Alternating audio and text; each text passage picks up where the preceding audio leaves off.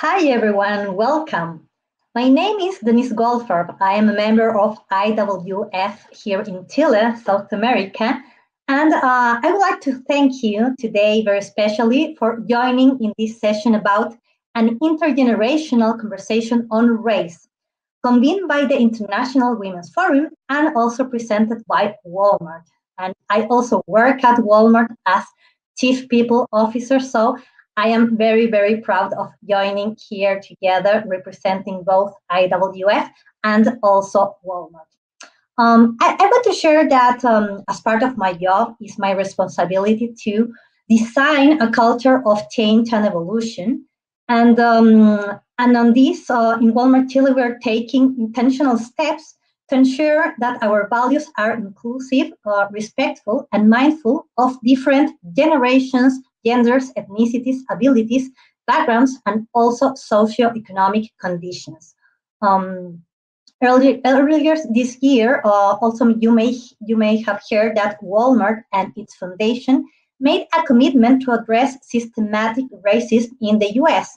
and has dedicated $100 million to the creation of a racial equity center focused on education, health, finance, and criminal justice. This is one of the reasons why Walmart is sponsoring these sessions. And at Walmart Chile, we have 45,000 associates, and 10% of them are from different races and nationalities. So this is really a part of our culture, and we really love diversity and we love inclusion. And one of our focuses is to advance women through concrete initiatives that promote gender equality and women's economic empowerment, multiculturalism, and inclusion of people with disabilities and sexual diversity also. And around the world, we have nearly 8 billion people, and nearly 64% of all the people living in the world are representatives from the millennial generation and also from Generation Z. And we must look to this large and diverse group for inspiration and also for future growth. These generations particularly care about organizations and institutions that treat people with dignity and respect. They also care about environment, about mentorship, and also about companies that are genuine, transparent, and intentional about their actions and commitments in addressing systematic racism, social justice, gender equality, and of course, diversity. As IWF members, we're always looking for actionable steps that we can take to advance conversations around equity.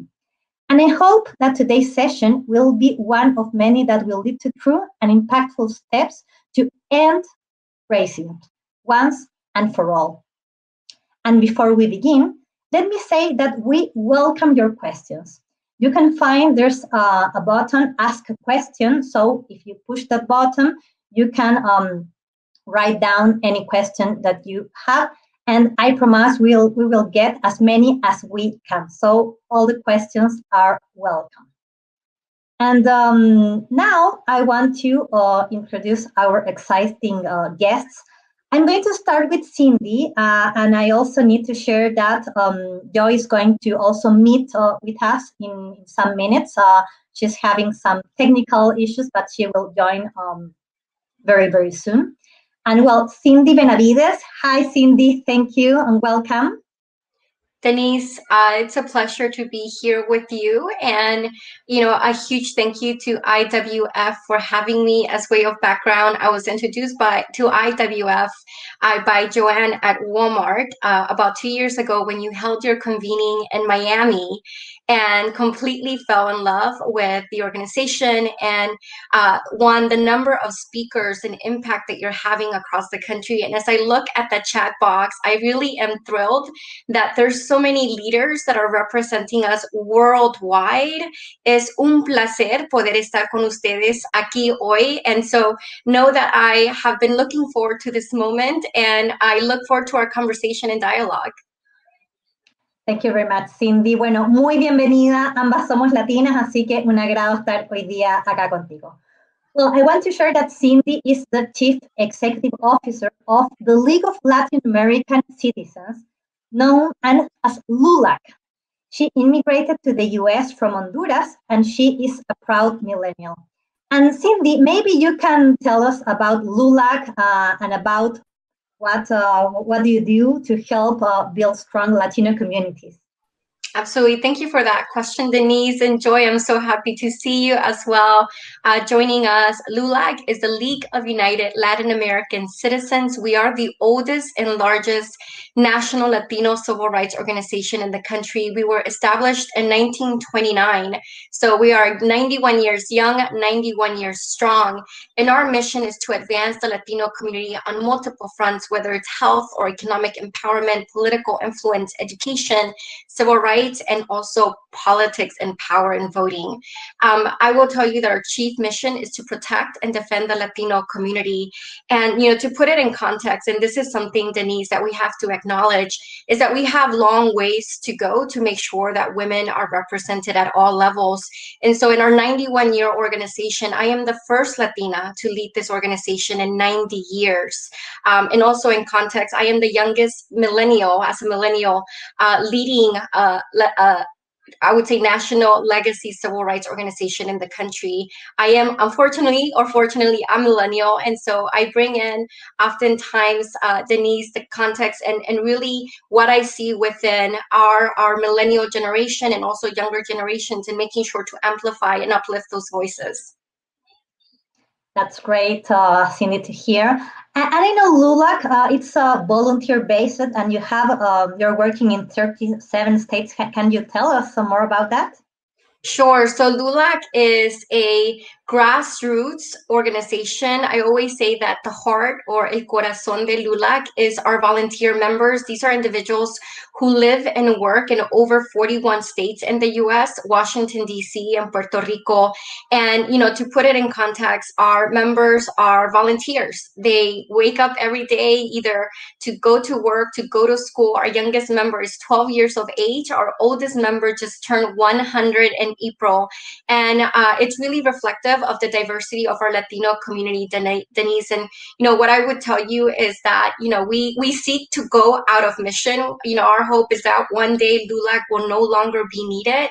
But, in the year 2020, we are as relevant as we were in 1929 in terms of uplifting the issues that are impacting our growing Latino community in the U.S. Okay, right, Sindy. Thank you very much for sharing that. And I'm going to start with the questions, and also we will wait to Joy, and I will introduce her when she joined the panel. And Sindy, when it comes to conversations about race and ethnicity, what do you perceive as the biggest difference between your generation and maybe thinking about your parents' generation? It's the same approach, or do you think it's a different mindset? What can you tell us about that? Well, I would tell you, Denise, and again, I'm in my mid-30s, but I think when we talk about race, we have to be able to also understand our own biases. And I had the privilege to go to a historical Black college here in the US. And I will tell you that one of the first things that Professor Baker asked us in class was, who comes to your house and sits around your dinner table? And is it reflective of the communities that you live in your country? And, I was only in my 19s, early 20s when I started thinking really about the intersection of race. As a Latina, as an immigrant, I can tell you that race plays a very important role in my life. I immigrated from Honduras at the tender age of 1. And so, certainly, I understand also the complexity of immigration in the US foreign policy. But I will tell you that even the dynamics that I see in the conversations I have in my own home with my parents, it's very different. And part of it is that as a millennial, we're growing up in a society that's more diverse, in a society where we interact with individuals from many different races. And, something that is often missed, Denise, is that Latino or Hispanic is an ethnicity, and within our ethnicity, we have multiple races. So you have Latinos who are Black, you have Latinos who are of other races. And, one of the things that we're trying to amplify is the voices of our Afro-Latino community. We also have many Latinos and Latinas actually intermarry with other races are the biggest rate than any other segment in America. So I am a clear example of that. My children are both Latino and African American, and so they're living in both cultures. And part of it again, Denise, I think is the exposure that Generation Z and that the millennials have had in interacting with other individuals from very similar values and different backgrounds. Okay, great. Thank you. Hi, now we have Joy. Joy, welcome. How are you? Hi, can you hear me and see me okay? Yes, Joy, we can hear you. It's great to have you here. Well, Joy Ofodu is an associate brand marketing manager in the technology industry, where she emphasizes inclusion. Joy is a member of Generation Z and also helps young professionals to build their careers. Hi, Joy. It's really wonderful to have you here today. And I know you inspire on and also offline communities. What can you tell us about this? Sure. Hola a todos. Estoy entusiasmada de estar aquí. I speak a little bit of Spanish, so I'm excited to be at this table. Great. Okay. To me, on and offline communities is about the intersection of where people are gathering. So as a young person, I think I've always grown up online. I've grown up on mobile and desktop devices and creating these communities of strangers who are so the offline portion of it is like, who are these people? Who are these strangers that perhaps I've met online for the first time, that I'm now meeting offline and in real life? So as a marketing professional, for example, I'm always trying to bridge that gap. Like, how can UF or me and fellow Black students, how do we create those safe places and experiences online? And then if we are meeting online for the first time, what are those conferences or trends or products or international touch points that the digital kind of world can foster to bring us together?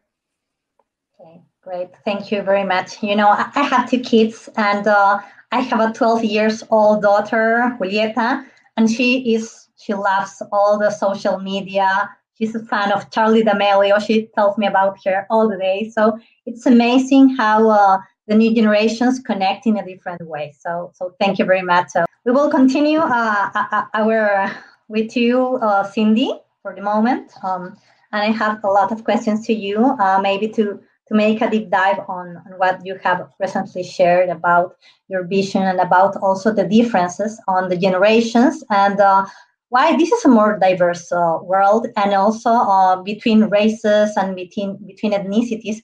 We have a new approach. It's lovely that you have shared also about your family and about the values that your family for sure have about the vision and the importance of inclusion. And I want also to ask you if you think this is a global phenomenon about having this new vision about race and ethnicity, or maybe you think it's maybe in the US or in some countries that have that understand the importance of having this in top of the topics.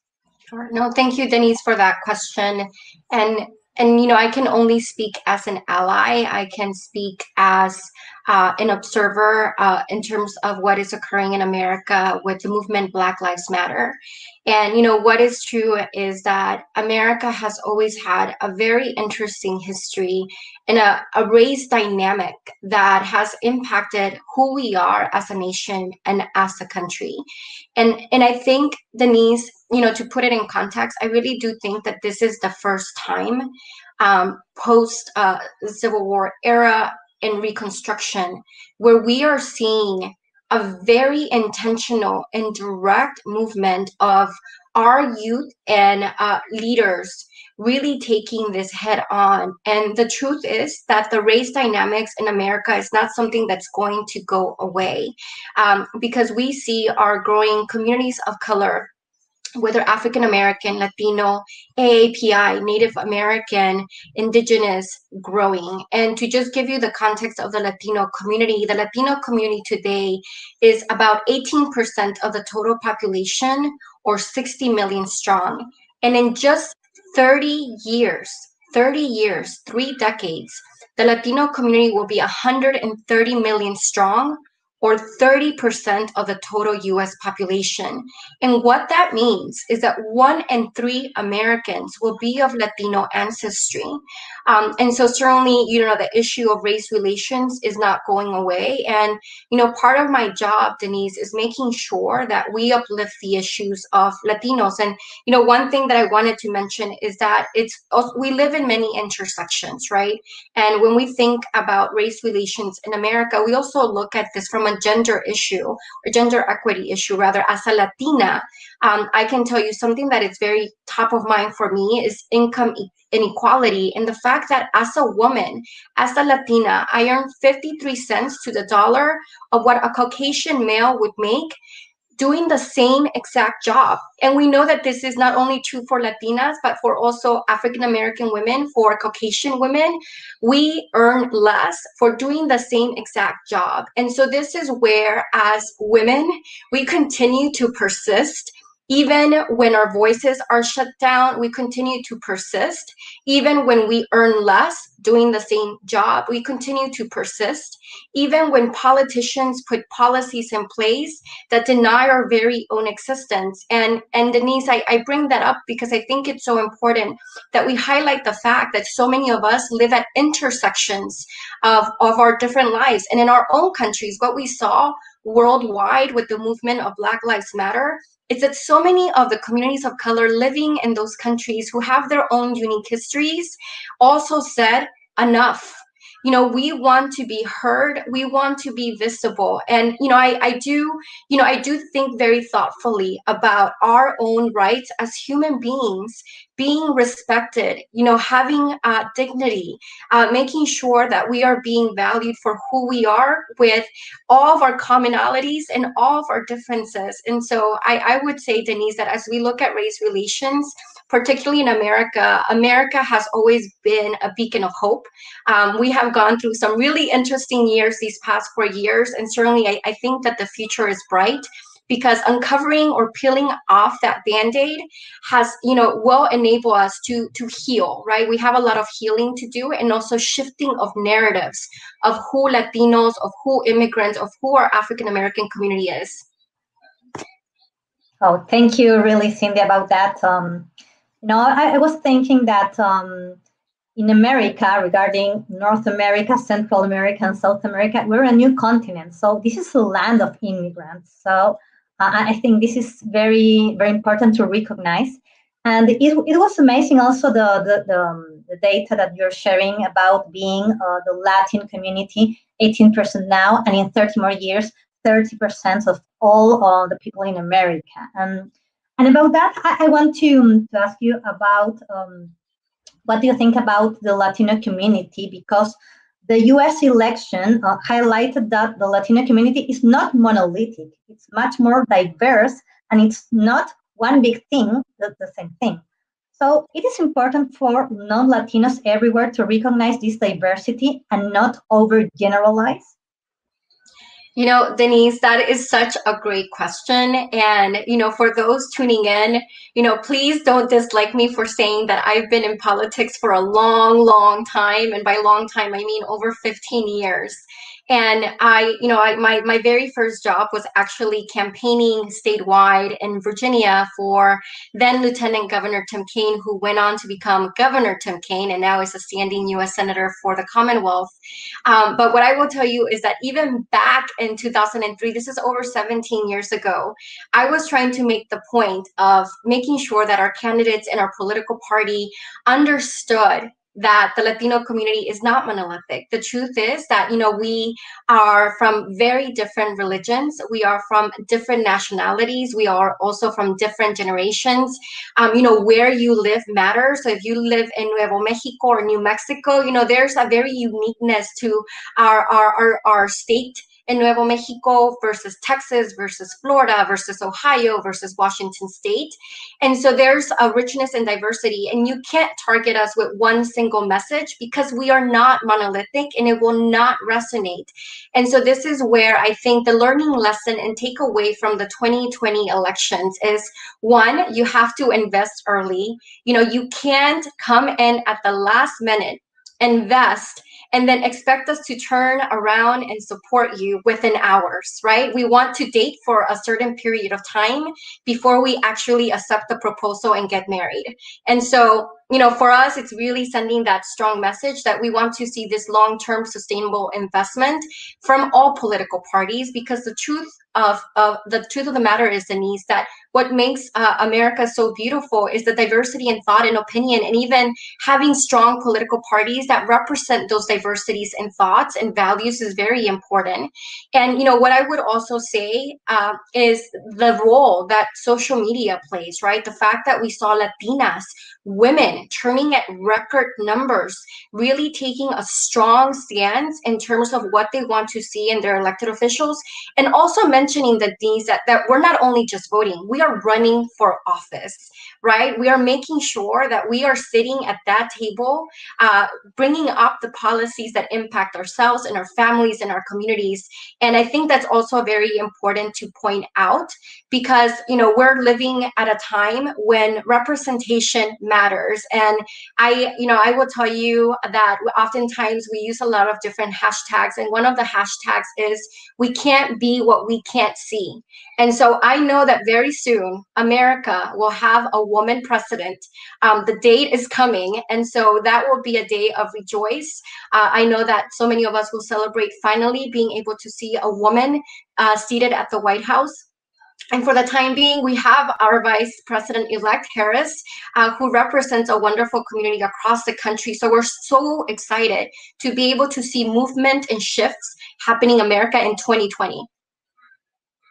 Oh, that's great. I agree with you. Having Kamala Harris, I think that it's very near the day that there will be a women president in the White House.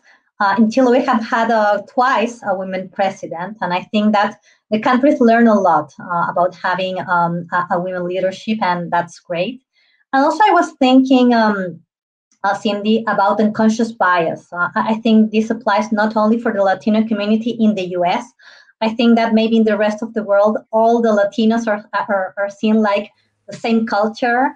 And we don't eat tacos in Chile, maybe, and we have different backgrounds, different cultures, and different practices also. So I think this is very important to recognize from the Latino community and also from Africa. Africa also is very, very diverse and very rich about different cultures, and I think this is part of having a broader view about globalization and understanding also why it's so important to have to address these differences, and how innovation, this digital era, is so important to have these different visions, different backgrounds, and different cultures. So that's really very important. Hi, Joy. How are you? Now we see you very, very well. Can you hear us?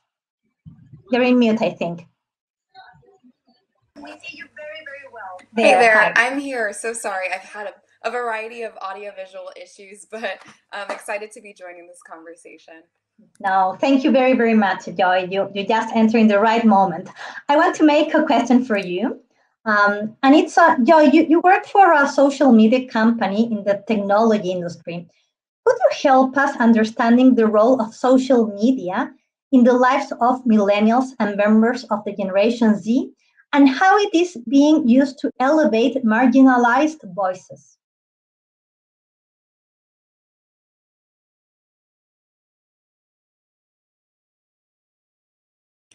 Absolutely. I think that the main way that it's being used is that for the first time, young people are being given an opportunity to broadcast themselves like internationally. So the idea that anywhere that you are, whether you're in your basement in Minnesota or in a village in Japan, you can advocate for the causes that you care about by creating a social profile, by rallying your friends, using digital products to fundraise. Like, that is a huge opportunity. I think back to the 60s in America, where if you wanted to rally around something, perhaps you had to join like, you know, a school organization or a community organization, be in the basement, right? Cheering people on, and then take to the streets or take to a shop. Like, this can all be done now from someone's closet, from someone's bedroom, from someone's home. So I think that it's an incredible opportunity to kind of be bigger than yourself, that a lot of my generation takes advantage of. We're all very cause conscious. So there's no more, you know, vanity social media profiles. I think we're all excited to advocate for causes that we care about, and it becomes like a social demand. If you haven't posted about Black Lives Matter, if you haven't posted about the Indian worker strikes, if you haven't posted about natural disasters, you're seen as almost someone who is like out of touch. And so we pride ourselves on being very socially connected and setting up those profiles. Thanks, Joy. I don't know if folks have started asking questions. I can certainly take a look and see if I can answer some of them. So there's one that's addressed to Joy and myself in terms of sharing our experience and encountering racial challenges in the workplace or finding work. And Denise, I think you're back on, correct? I was getting ready to tackle the Q&As in the chat box. Okay, great. Have you read already the first question? I was addressing the one in terms of encountering racial challenges in the workplace. And I would say that, you know, certainly I have encountered that. But I think what has been very significant in my life, and this is reverse ageism, is that for being young, oftentimes my voice was excluded or not taken into account. And so to give you just a general idea, my very first high-level position was at the age of 23 when I became a cabinet member for Governor Kane in Virginia. And I remember that because I was so young, oftentimes, you know, people would say, well, what experience do you have? And the truth is that I bring a lot of experience, one, living and working in the Latino community in the state. And so I learned very early on to work with the governor and the general counsel, and understood that sometimes, you know, unfortunately, I needed a validator, right? And this is, you know, again, more than decades ago, to make sure that folks understood the urgency in the question or why I was making a certain comment. And so, you know, it took effort and time, Denise. I had to have a meeting before the meeting to make sure to line everything up so that as I was speaking or bringing forth an idea, that I already had people in the room that would validate what I was saying. And it's unfortunate, right, that ageism does exist, and it happens in both directions. I would tell you, as a Latina and as an immigrant, there are times English is my second language, and sometimes my accent will kick in, and I don't know if I'm speaking French, English, or Spanish, or a combination of all three, which means it's not a known language. But, you know, oftentimes, you know, folks would ask me in clear English to please repeat myself with a higher pitched tone. And so I would have to just take a step back and make sure that I was clearly verbalizing what I was saying, so that they were able to understand. But also, you know, as someone who was brought to this country at the age of 1, I consider America to be my home. Honduras is the place of my birth and where my parents and my ancestry is tied to. And even farther than that is Spain and then Morocco. And so I would say, Denise, that I certainly have experienced it. I think my very first experience encountering racism was when I was working in the governor's office. We were in a public space getting lunch, and I always made a point to wear a business suit because I was so young.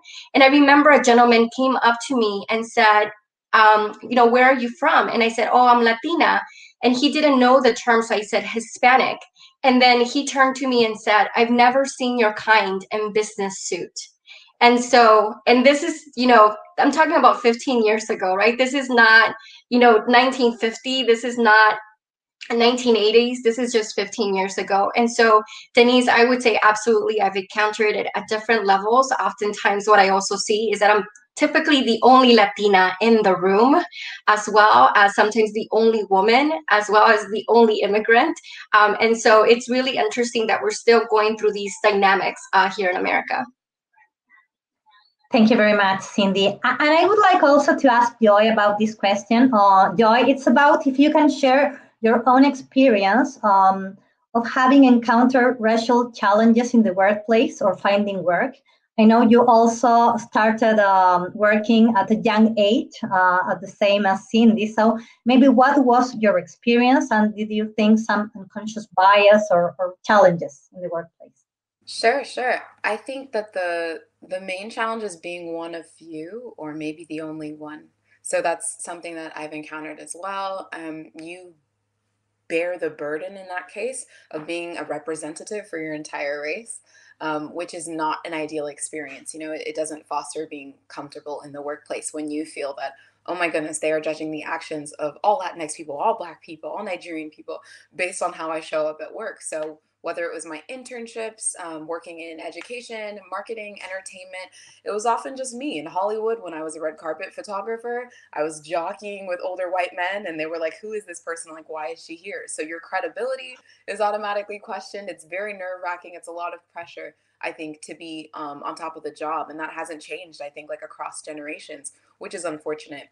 One thing that has changed, though, is I think that now there's a lot of energy around creating inclusive workplaces. So if the employer, you know, doesn't have that diverse workforce, at the very least, they want to empower their underrepresented employees to step up and create that community. So I've been fortunate to work at some larger companies where, you know, we're able to gather as Black women, Black people, as Nigerians, and kind of share that. And that's when those microaggressions that we experience, or even macroaggressions, we have a commonality and a thread to say, hey, did this happen to you? I'm experiencing this. I'm struggling with this. And it makes you feel a bit more sane. I think my generation now also, though, is demanding that. You know, we're not as passive, I think, in some cases, because it's not as much of a touchy topic or sensitive subject. It's like, no, if I experience a microaggression at work, I'm going to write a post that the entire company is going to read. And that's a big change. You know, so we demand to be in spaces where we are seen and heard and valued.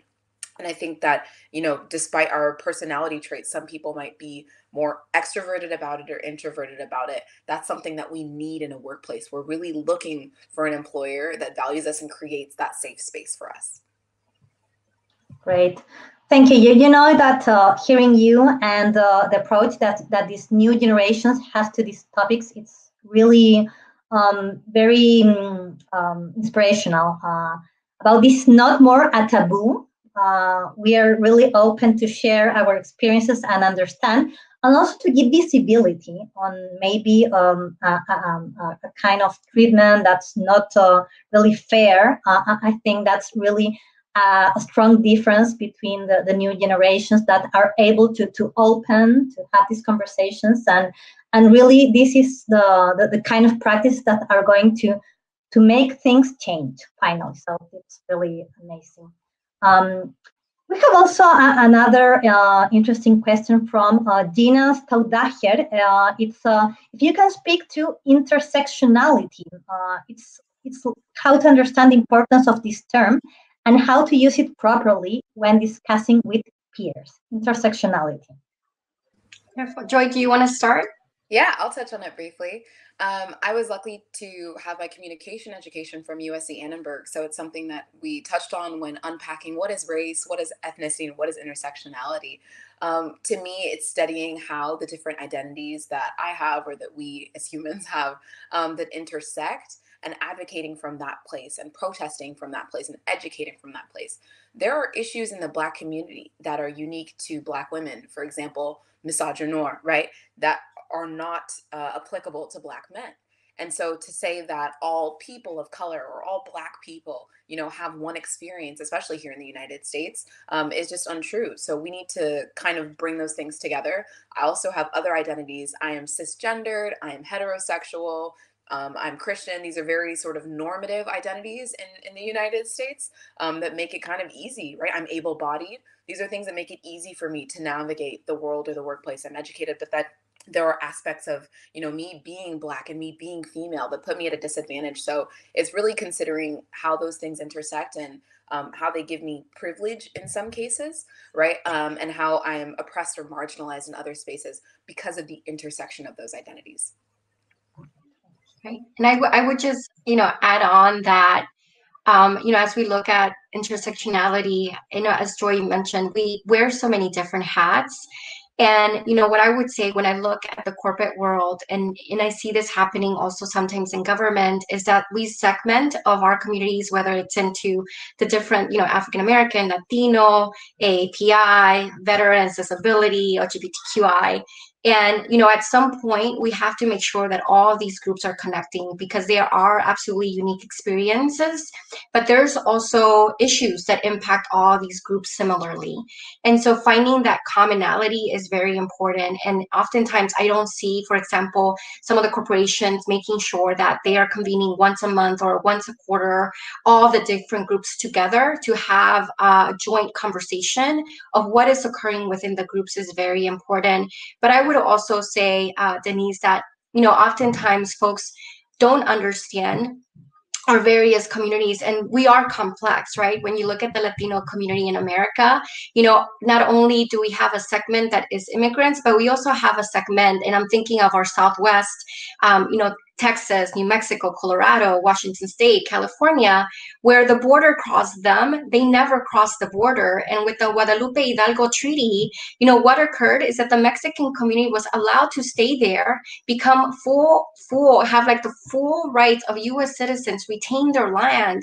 However, that is not what occurred after that treaty, right? And many of our communities were displaced. And then we forget, again, that within the Latino community, you have indigenous communities that exist within the Latino community. You also have Afro-Latinos. And, I think it's so important, again, that we understand these complexities. I will tell you that even for me, Denise, I have to continuously have these dialogues, conversations, read, connect with academia, connect with our community to understand really what is happening. But what I do want to point out, and I think it's very important, on the subject of unconscious bias, is that privilege is blind. And that is something that oftentimes we do not address, and that is universal, right? Regardless of what country you live in, privilege can be blind. And I think if we are able to take a step back and understand, one, what are our privileges? And I can tell you one of them for me is that I happen to be a light-skinned, fair-skinned Latina. And, that is not the case for all my Latina sisters, hermanas. But I would also say that I think, we need to also see how are we oppressed, whether it's outside of the home or whether it's inside the home, whether it's because of traditional cultural structures, and also understand that we have to take time to unlearn what we have learned. And, part of what I'm finding is that a lot of the books that I read, that I grew up with, that were taught to me in high school, were not written from a Latino narrative. In fact, the Latino history in America is excluded from history books. And so now, I'm on this really long-term sustainable impact to make sure that Latinos are more represented, that we have more Latino writers, that our voices are heard and visible, and that we are narrating from our own experiences what our experience has been in America. No, great. Thank you. Thank you very much, Sindy. I have another question for you both. It's from Joan Tabelilla Murphy from Walmart. How do we help millennials and Generation Z to join these women advocacy organizations? I would say, I would jump in here, Joy, and I would say, I think there's in several ways, right? Like for one, I want us to also understand where so many of us were when we were in our 20s and maybe early 30s. And I will tell you, as someone in my 30s who is a mother of a 3- and 5-year-old, I oftentimes think of, where we are and the different segments of our lives, right? And so as I think of our younger generation, when so many of them are starting their careers, they're looking for jobs, they're looking for sponsorships or mentorships. I think one of the greatest things that we can do is, if you're in a work setting, sponsor 1 or 2 or how many ever you can of individuals who are starting in their careers, because it's really hard to understand culture, right? There's also something called code switching. And I do it all the time as a Latina, where in certain settings, I know that I have to, speak in a very different way. And in some settings, I'm able to go in between Spanglish or English and Spanish, or just Spanish, or sometimes French. But, you know, like, I think it's important that we also understand, you know, our role as individuals. And I will tell you that oftentimes taking these actions takes courage. And I want us to always choose courage and understand that, you know, where were we in our 20s, right? And what did we ourselves need? And why don't we connect with individuals, whether it's in the workplace or outside, and have an honest conversation with them? And I will tell you that, you know, mentorship is two ways, right? Like, I will tell you that as a mentor, I learn and walk away feeling so privileged. But more than that, understanding that I have a bigger role to play as an individual in society. I think that's a great point, and also about empowering us to lead.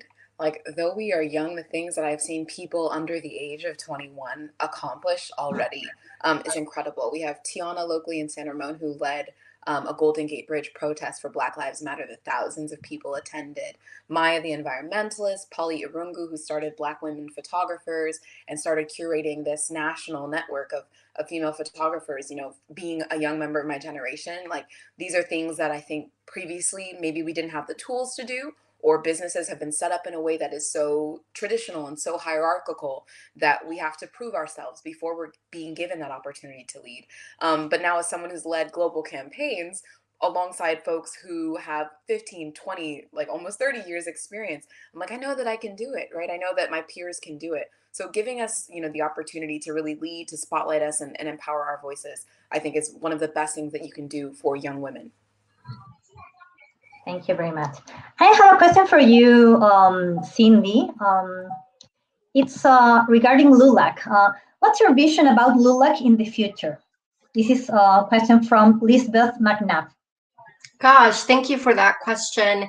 And I will tell you that LULAC, again, is 91 years young, 91 years strong, and we are governed by a constitution. And so LULAC is led by our members. And I will tell you that I think that God or a higher being works in a really interesting and fascinating ways.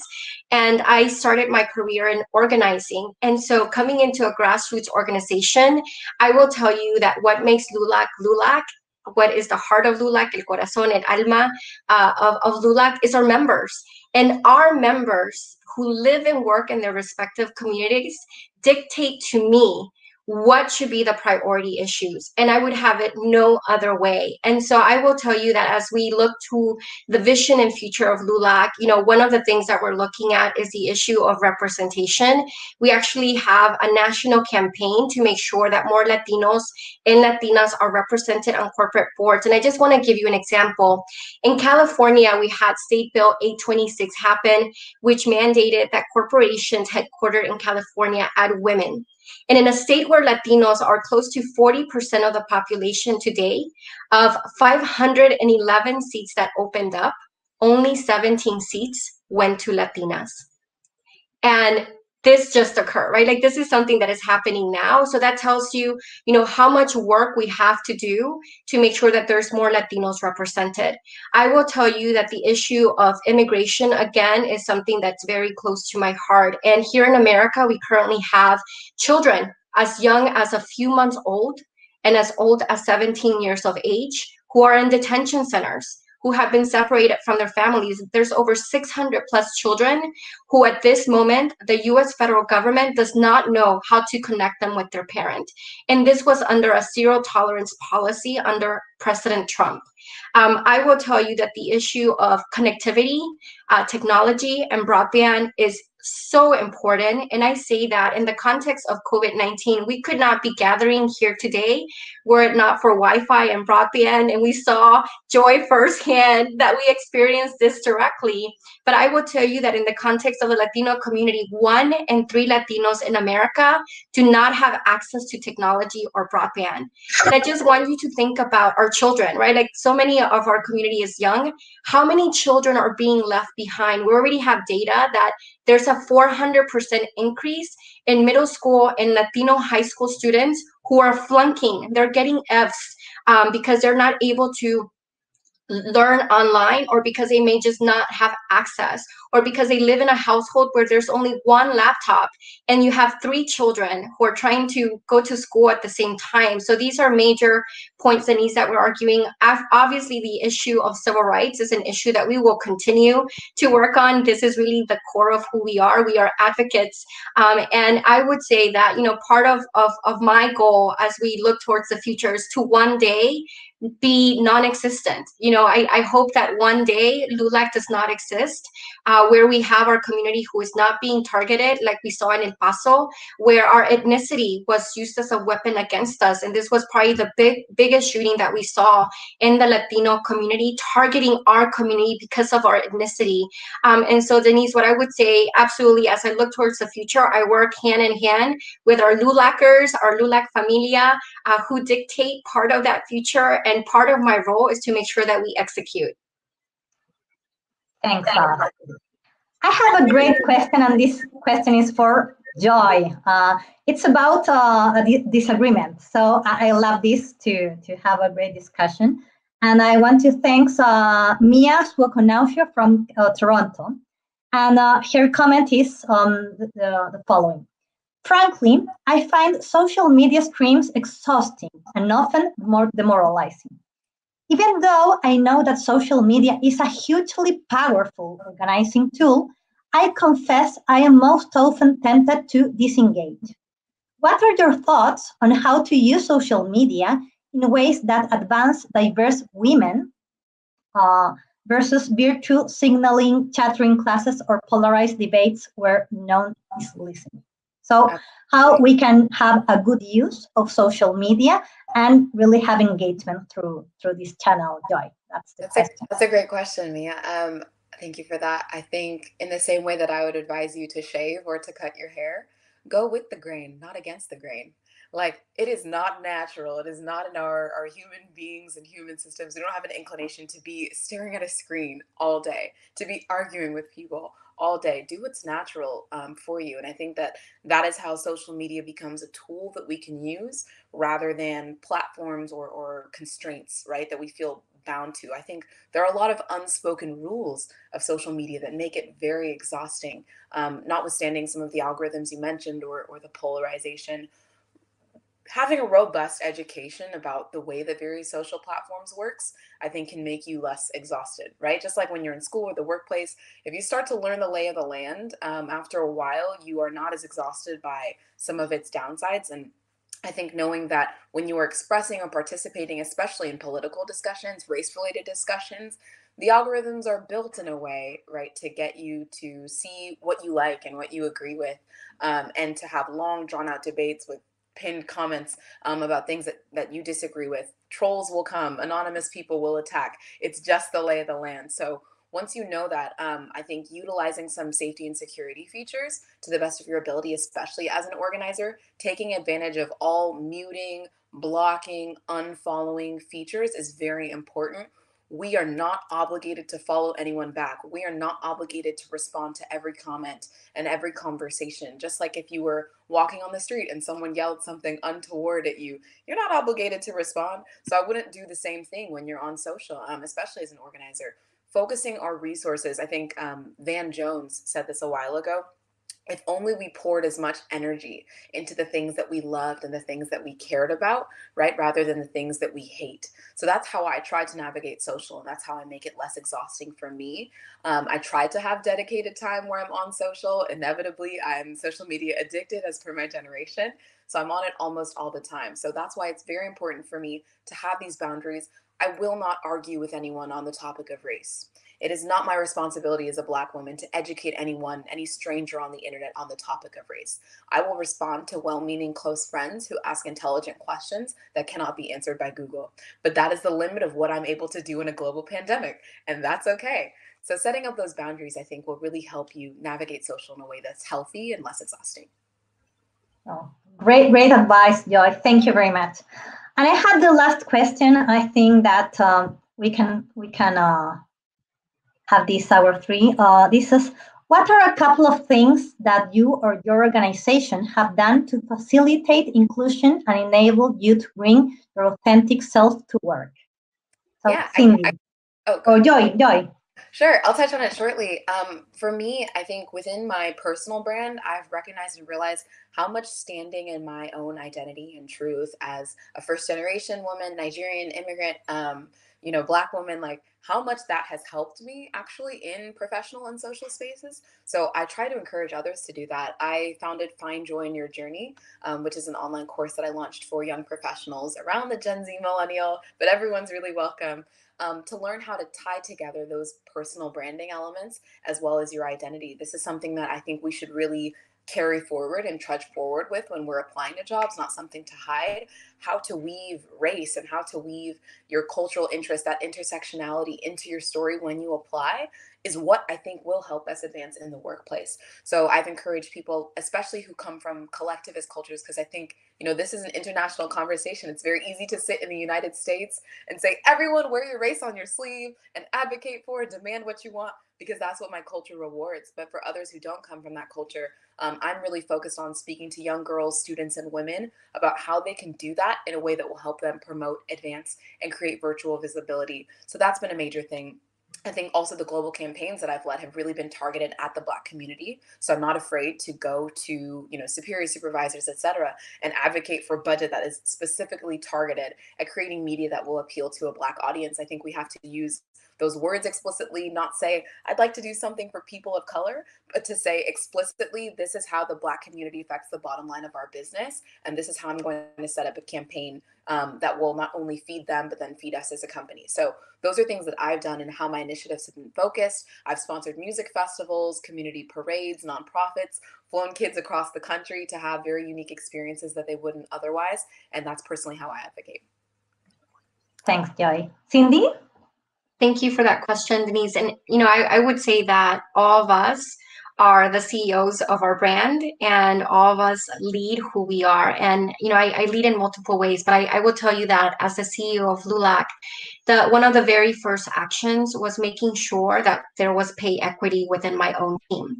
And so making sure that, regardless of gender, that we were paying our employees really equitable wages, and also making sure that, because of being a woman or because of being younger, that they weren't being underpaid. So that was the first action of order. The second one, and I would mention this, is that my executive team is Latina. It's all female. We have a diversity in terms of African-American, Latina, LGBTQ, different age ranges. And so that is also very important for me. And I think, also having an open door policy, right? I want to make sure that as I lead a national Latino civil rights organization, that we have different voices that say we can do this better, or have we thought about this approach? And I think we have to be all open to the dialogue and conversation that will ensue. I will also tell you that at the peak of Black Lives Matter, I brought in our allied organizations, the National Action Network with Ebony Riley, to come and talk to my national board and make sure that we understood, how can we be better allies? How can we be better partners? How can we make sure that we are taking a step back so that the voices of our African-American Black brothers and sisters is amplified? And I would also say, Denise, that we can all do this, right? And it's when we walk into a room, we can be vocal about who is missing in that room. And oftentimes, who is missing in the room is our Native American community. Who is missing in the room is our youth and our young leaders. And so we have to be able to make sure that we are able to raise our hand, raise our voices, and bring that to light.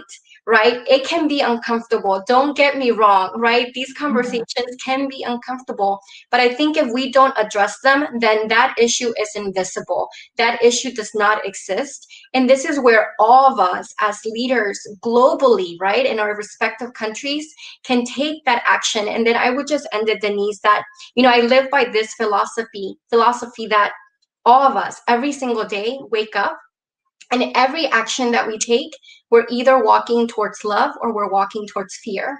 And I want to make sure that we choose love, right? Even if it can be uncomfortable, even if it questions or makes us question our own value system, what we've learned, what we have not learned, I want to make sure that we also really center ourselves and are intentionally living in what we believe at home and at work. Thanks, Sindy. I want to add that at Walmart we also have D&I practices, and I think they are mostly about communication and leadership. And in communication, it's how diversity and inclusion is the main part of our associate value proposition. And it's part of how we attract talent, about the pictures that we choose from our associates from different colors, ages, and we really are passionate about these differences and about this diversity. And also how we encourage our leaders with trainings on unconscious bias to be very open. Also, as you said, Sindy, this open door policy. So to be consistent in the culture of diversity and inclusion, it's about communication, but also keeping this safe space in the workplace. So I really, really appreciate it. Well, we are in the hour, so it's already an hour and a half really fly away. And Sindy and Joy, I really want to thank you for this insightful and important conversation. I believe we helped create understanding and hopefully help bridge differences. And thank you also, Joy. I saw in the chat that you shared some of your social media contacts, so it's great to follow you. I love your posts, Joy. I have to say I like you're very funny and very inspirational, so I am a great follower of you. And thanks to all the IWF community for watching and for your wonderful questions. This was very interactive, so I really love that. This is why this is very meaningful to each one of you that have been participating. And please keep an eye on your inbox for announcements about upcoming IWF virtual events. We're going to let you know if we're going to record this session and make it available for the future. And thank you again also to Walmart for sponsoring this important conversation. And take care. Bye. Have a great day. Gracias. Thank you. Bye, Sindy. Chao. Que tengan buen día. Chao, Denise. Bye, Joy. Que tengas un placer. Chao, Joy. Beso.